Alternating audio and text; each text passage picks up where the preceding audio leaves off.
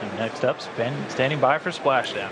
Mission complete. After a week in space, the final nerve-wracking minutes for scientists guiding the Dragon capsule back to Earth.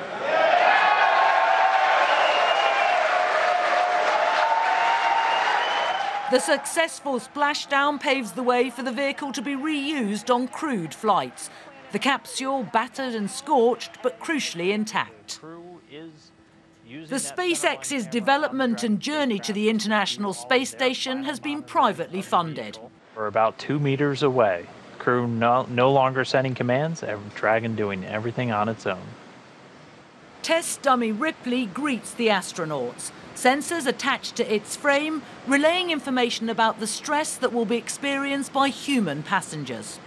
These amazing feats show us not how easy our mission is, but how capable we are of doing hard things. Welcome to the new era in spaceflight.